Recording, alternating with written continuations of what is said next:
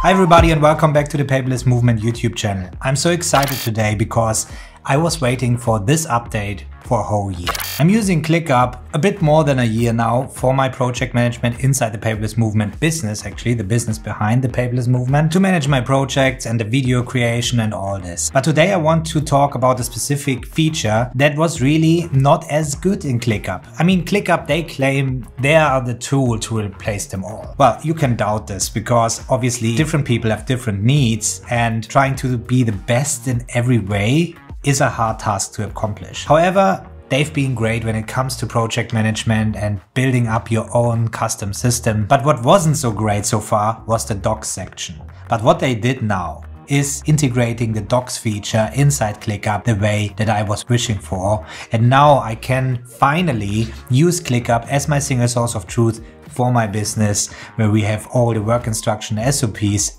in the same place where we also do actually the work. This is a big advantage, and what these features are, we will find out now.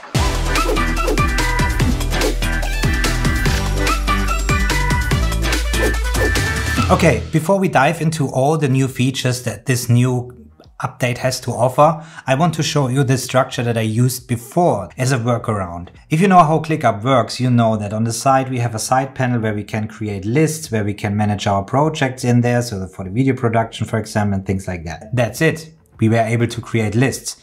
However, my workaround now was to create a list and actually create a view as a doc. So this was already available and we could create a docs view here.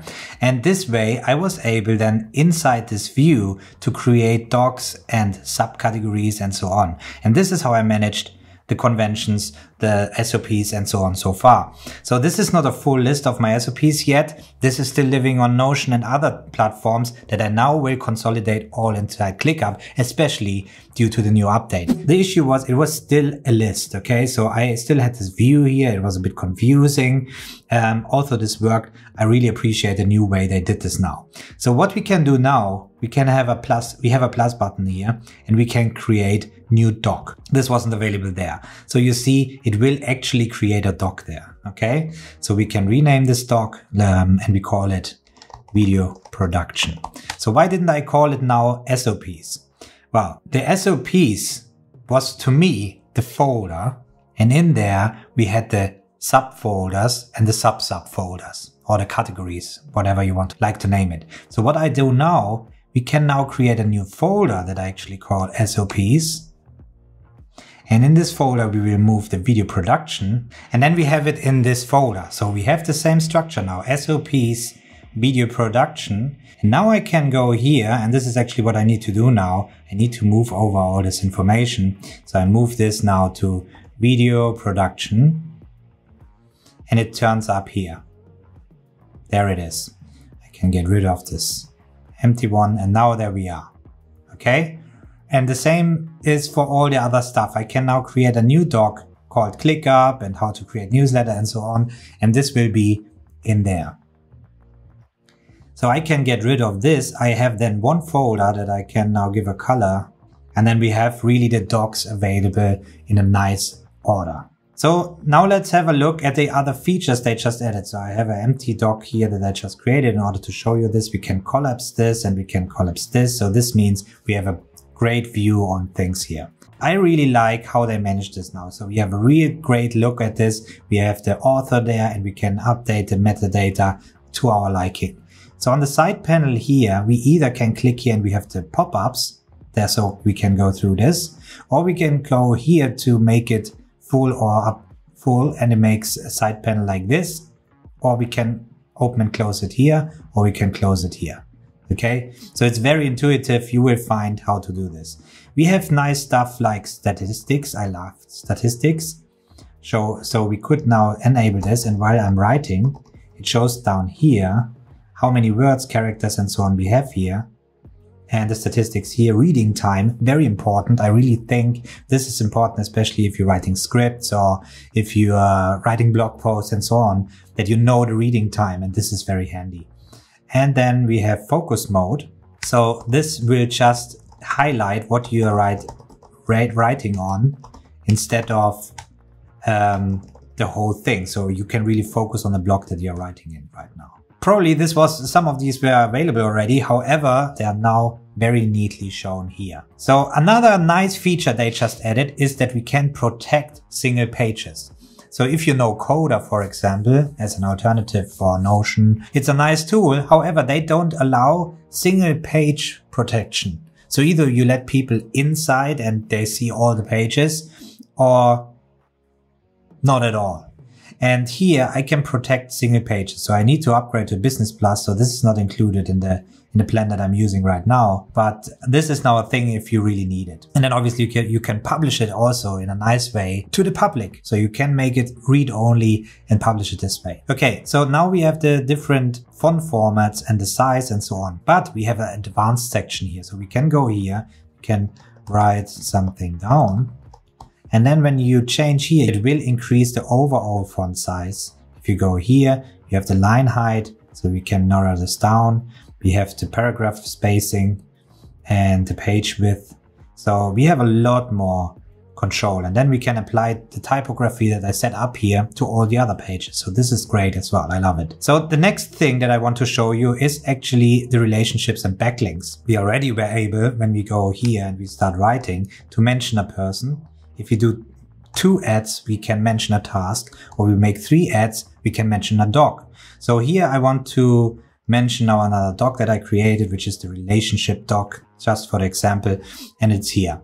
If we hover up there, we see relationships. So there's nothing in there on the side here either. However, this being said, I can click here, and now you see when we're on this other doc, we have the backlinks listed here, and this just means that this doc was mentioned in another doc, and this is what the backlinks is all about. So also on top, very conveniently, we have it here, and when we click on this on the side, we will just jump to the page where this was mentioned in. I think it's a bit confusing because I actually mentioned the other page, so I would expect that it shows up in the page links as well. However, I think they just wanted to manage it this way. So if you don't relate inside the text to another page, you would just add it here. So I could do it this way and then not mentioning it here.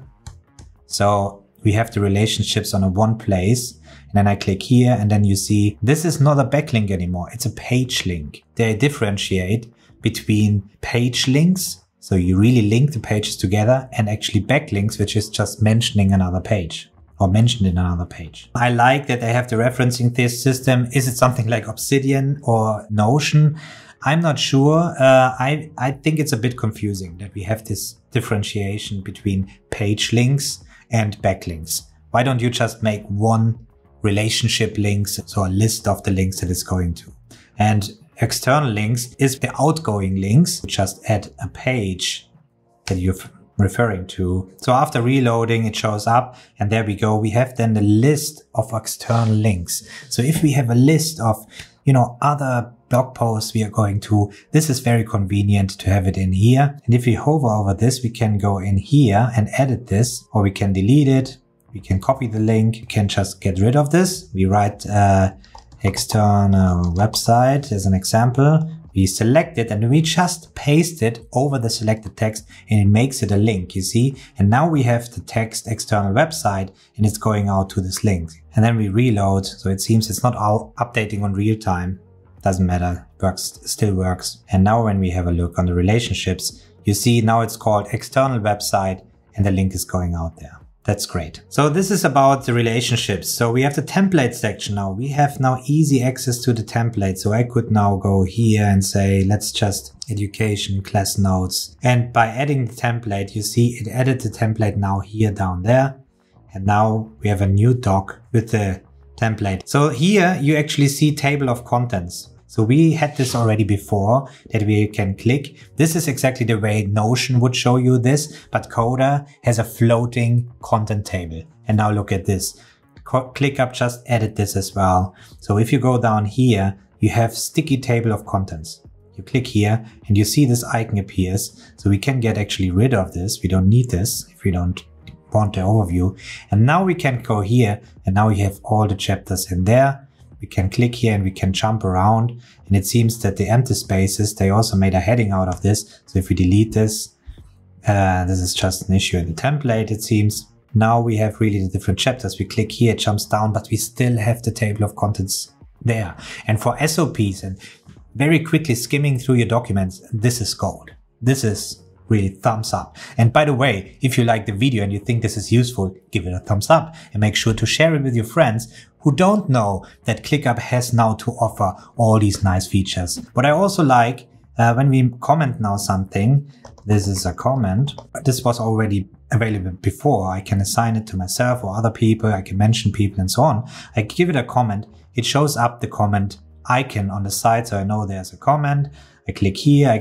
We can have a discussion and so on. However, you see now here, a comment is highlighted. Okay. It shows a number. Also, when we close it, it's available there as well. So we click on this.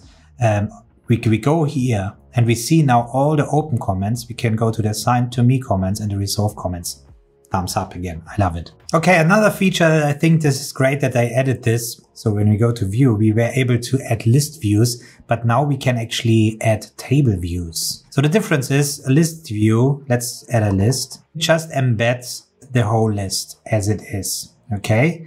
Now when we add a table view and we pick the same list that I just picked there, you see we have a difference and there's a big button there that we need to click, and we have actually a table view of the things that we have there. So I could now go in here and say filter by priority.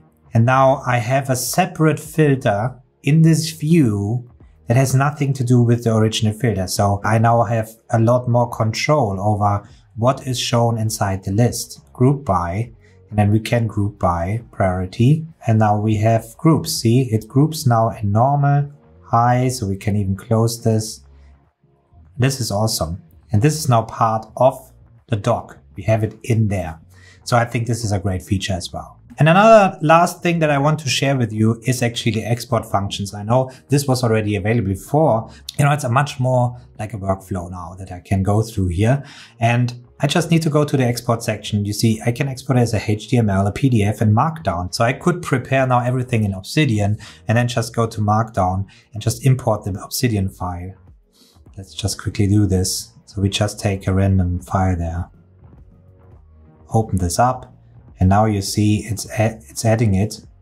And here we go. Have you heard of title mask custom method? Even with the external link, you see in the relationships now that this goes out to the other page. I can click here. Everything works great. So I can easily import my Markdown file. So this makes it very easy to prepare the stuff in Obsidian in my personal knowledge management system and bring it into ClickUp the easy way. So what do you think? Let me know in the comments below what your thoughts are about this new update. I think it's awesome. It's the right step into the right direction. ClickUp is still a fairly young tool, but it grew so fast, so quickly, and I'm confident that we will see a lot more to come in the future. And if you haven't already, subscribe to this channel so you don't miss the next update, and I'll catch you up next time.